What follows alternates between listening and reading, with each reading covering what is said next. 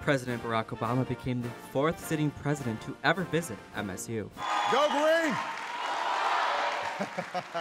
He came here to sign the historic Farm Bill, which will spread out benefits to farmers across the United States. There you go.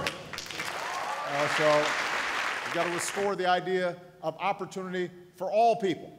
The idea that no matter who you are, what you look like, where you came from, how you started out, what your last name is, you can make it. Bio-based manufacturing. Senator Debbie Stabenow is chairwoman of the Senate Agriculture Committee. She helped broker the deal, which took 3 years to get through Congress. Made sure that family farms are protected and small businesses are protected. Any farm bill I sign must Obama said the include wide-ranging protections bill for vulnerable multitasked to help Americans boost and jobs, thanks to innovation, others. research, and conservation.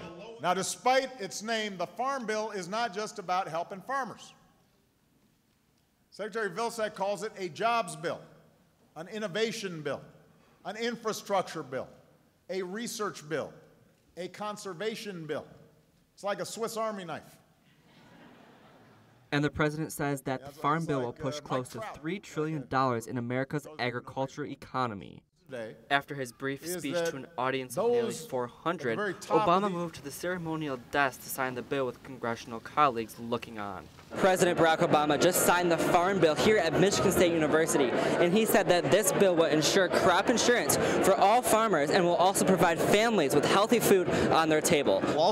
Cherry farmer Ben Cross said in the previous Farm Bill his crops could not be insured. So that gives me as a producer a risk management tool to help in a year where we have a weather disaster. I'm able to buy a crop insurance policy just to help with the risk management aspect. The president was here for only an hour, but those in attendance hope his visit will make a long-lasting impact.